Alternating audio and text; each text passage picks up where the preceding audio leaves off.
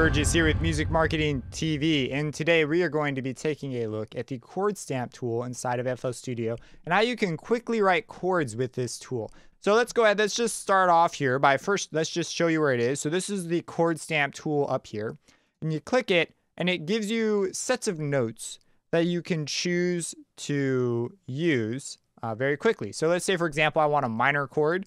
So I select minor and I click, and it places down a minor chord. Now these notes are grouped, so if I move them, they all move together.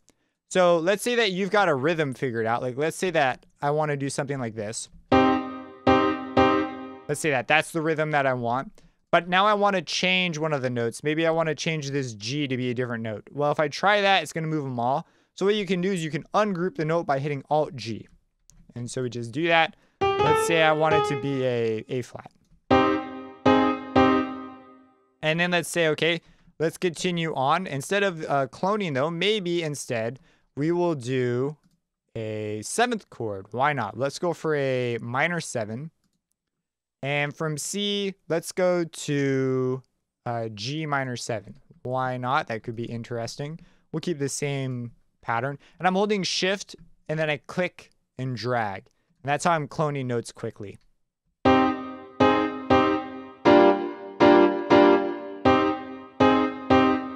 And let's say, okay, I like this repeating thing, but over here, instead of G minor 7, let's go for a suspended chord. Should we? Yes, we should.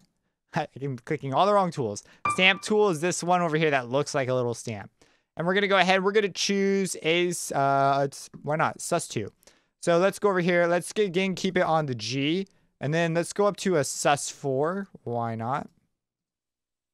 And then we'll go back down to a Sus2.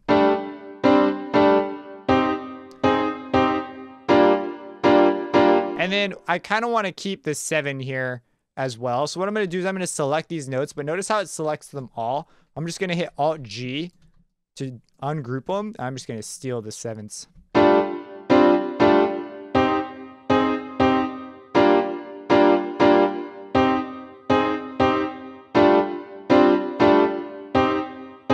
And then maybe right here, let's go ahead, let's give it the 3rd. We're gonna hit Alt G, let's drag it up. And then on this one too, I've changed my mind, so I'm gonna hit Alt G. I'm gonna move this up to the 3rd. So we'll keep the sus here, but that's it.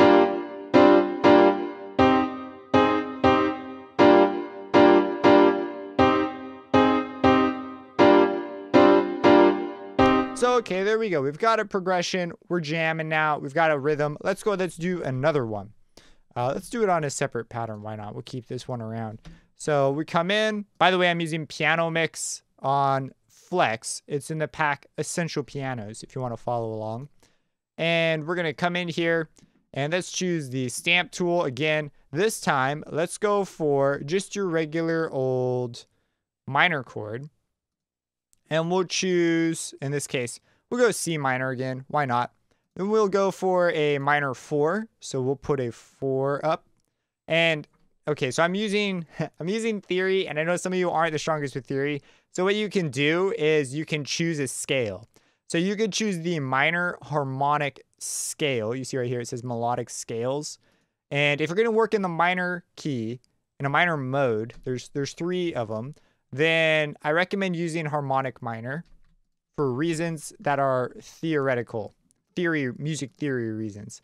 But you can see your scale right here, and the first note is C, so that's why I chose a C minor. My second note is F, and I chose F minor. Now, the minor or major you pick also comes from here. If you want to stay what's called diatonic, you're going to pick notes that only appear in the scale. I wouldn't worry too much about it. Just let your ear guide you when you're starting out.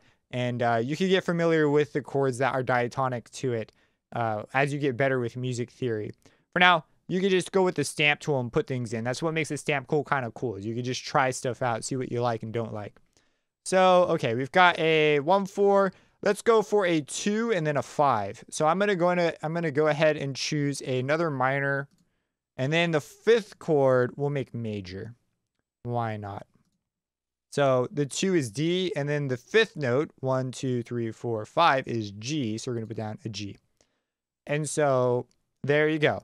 Now, someone in the comments will probably mention, but there is scale highlighting. So you see how some of these notes are darker. You can change this by going to the helpers and then scale highlighting.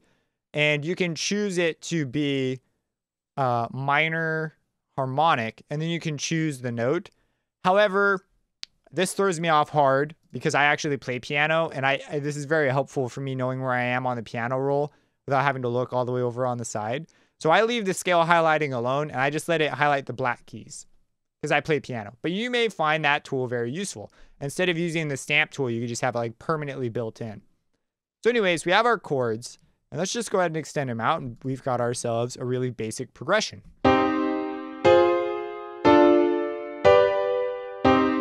Now, something that we may want to try out is let's ungroup them all. We just use that to get our skeleton. And let's go ahead and say, okay, well, let's do some better voice leading. So voice leading is how one note goes to the next note.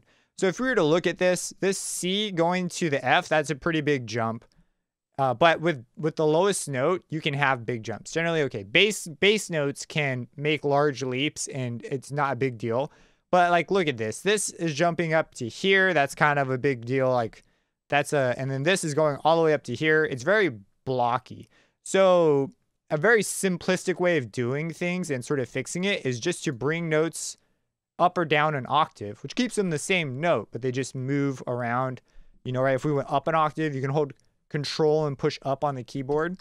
You could try out different octaves. So you notice this just looks smoother. So we could go with that. This looks pretty smooth already. And then we could try moving this one down, and boom, we've already got a much smoother looking progression. And we go ahead, we just play this.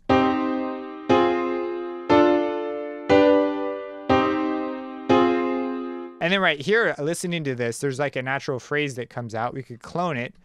You just select the notes by holding Control, click, drag, and then Shift, click, drag will clone the notes. And if you want to, I believe in order to move up and down while you're holding down the mouse, you need to let go of Shift. Then you can go up and down. Okay, so over here we could say, okay, well, this is kind of cool. I want to change this chord right here to something different. Maybe we bring that note down.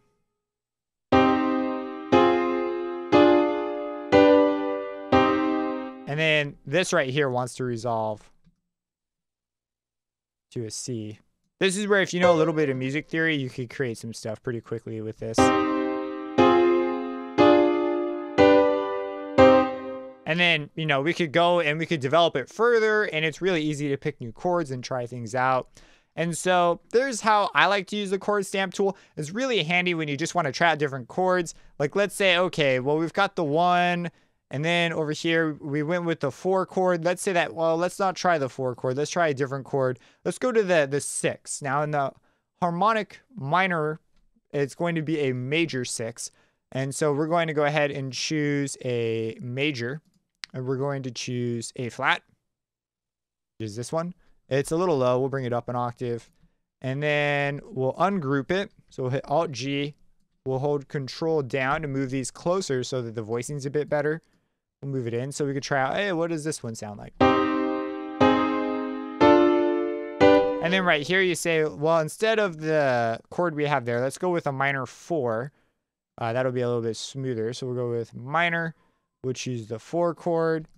I'll hit Alt-G to ungroup them, and I'll move this note down. And then here, so when you have a leading tone, okay, so the 5 chord is a special chord because it has a leading tone in it that wants to push to the next chord. In this case, we've frustrated the leading tone. We really made it angry because it wants to go up to this C, which is what I do over here. So what we could do is we could just resolve that, and it'll sound quite a bit smoother. And then here we could continue on with this progression. We could have the C, or we could pick one of these notes to sort of go on. We could go to an F, and then a G sharp, and then a B, or in this case, we don't have a B. We're at I wanted a G sharp. We could go G, and then this would create a new problem, but you can begin to develop higher voices.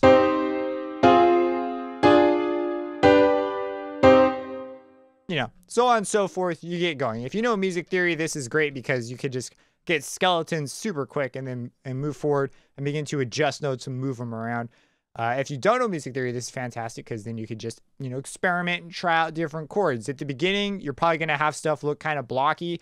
Try it and smooth it out. Try and look at how one note goes to another note and see how they're connected.